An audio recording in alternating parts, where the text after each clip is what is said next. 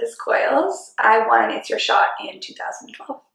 I'm Brian. I'm Brent. We're from Van Thopney Film from Hamilton, Ontario. We're the winners of the 2012 edition of It's Your Shot. There. Finally. Take 17. You know, it was 2011. Yeah. It was 2011. That's okay. My name is Jill Godin. I am from St. John, New Brunswick, and I won It's Your Shot in 2013. I don't remember what I was saying. Hi, my name is Jessica Mitchell. I entered the It's Your Shot contest in 2012. My best friend called me. She was driving. She would commute to work every day. And she said, there's this contest, you have to enter. I was like, I don't know. She's like, you have nothing to lose, so go for it. We actually didn't hear about It's Your Shot until after we won it, funny enough. Or I guess it was when we found out that we were in top 6. Yeah. But our dad entered us into the contest while we were on tour, actually. It was kind of a surprise to us, so we didn't really have any preconceived notion of what Slaight music was all about or the contest. I heard about it on the radio when I was in Toronto last year on a business trip, and then I decided to enter it just on a whim, and then I won. It's kind of weird. I feel like my friend Tim sent me a link. He was just like, you should enter a song in this, and I had no idea what it was. I had no idea who you guys were, and so I sent a song in. It was overwhelming, I think, when I first saw it. And once you actually saw the breakdown and even the lump sum of money involved, it was like, okay, this is something big. We found out basically what we were getting from the contest. It seemed like a really good package. We kind of got everything covered that we needed to do. I was actually really, really impressed because in all the competitions that I've ever done at home, it was just for prize money, and they would just give you $10,000. I saw like what the prizes were and what, who you guys were working with and who the previous winner was. I asked around as to who you guys were, and turned out you were kind of a big deal. So I saw the breakdown and that you really don't have a choice but to put it towards music, which is exactly what I wanted. I was actually really excited.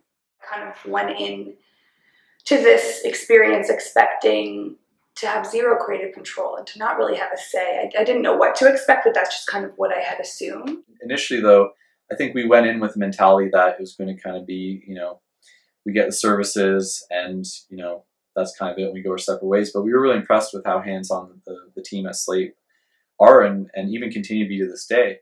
It was surprising and refreshing to be able to be on board with everything. Photo shoots and the video shoot and all that I got to be fully hands-on. I have a really hard time trusting people musically just because I've had some hard times and hard relationships. The fact that I've been here for 5 months and I haven't experienced anything like that is super comforting to me. Derek had kind of made it very clear to me that you guys wanted to potentially continue to invest regardless of whether I won or lost. I worked my tail off. It wasn't like I was just kind of sitting back and waiting for things to sort of come to play. You're always very honest. When you love something, you love it, and when you don't, you tell me. That's what I kind of love about you guys is that I don't think you consider yourself a label either. It's almost like this bird's nest where I'm free to kind of go and do what I want. You give the space to kind of allow great music to be heard and written. Communication, support. You guys are like the boyfriend I've never had. The way you guys made me feel like I actually deserve the title of a songwriter is something that I've been looking for a really long time. Like playing with Sony Center, David Foster, Luminato, people that I've gotten to meet and the people that I've gotten to work with. You found me an epic manager who's amazing. The writing trip that I did, that you guys helped me organize to go over to the UK, got set up with these brilliant songwriters. I think the whole experience has been, I guess, pretty phenomenal. And the hands-on guidance that we've received from Slaight has been just an invaluable learning tool for us. We feel like over the last 2 years of working with everyone at Slaight, we've actually really, I think, figured out who we are and what the best way of getting our music across to our audience is. Again, we're super appreciative of that. I learned so much that trip about songwriting, about singing, about who I wanted to be and what I wanted to say. I wouldn't be where I am right now if it wasn't for the team of people that have been around me for the last 2 years, and I'm super grateful for that. I had lost so many contests and singing shows and talent shows in my entire life, and I never thought that I would win one. And if you're going to enter a contest, this would have to be it. You have to really love what it is that you're putting out into the world.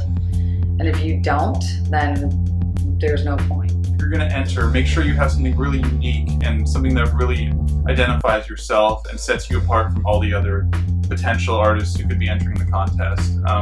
Just be yourself, and I think good things will come out of that. What do you have to lose by entering this contest? Absolutely nothing. What do you have to gain? A ton.